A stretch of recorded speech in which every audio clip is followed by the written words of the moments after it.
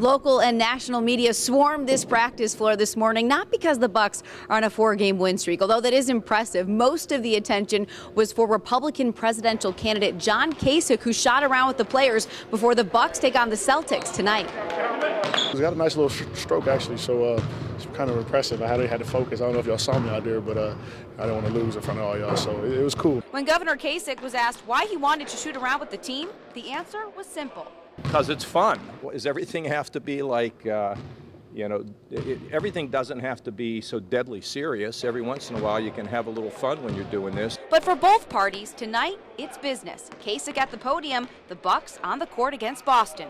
They got a lot of guys that can play first unit, second unit, so if we come out with our A game, we're going to have to. Like this team, this season is still young, but the last 4 games, the Bucks have been unbeatable.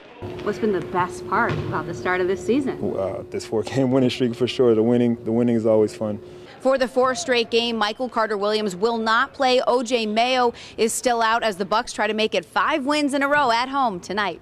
At the Bucks Training Center, Elise Menaker, today's TMJ4.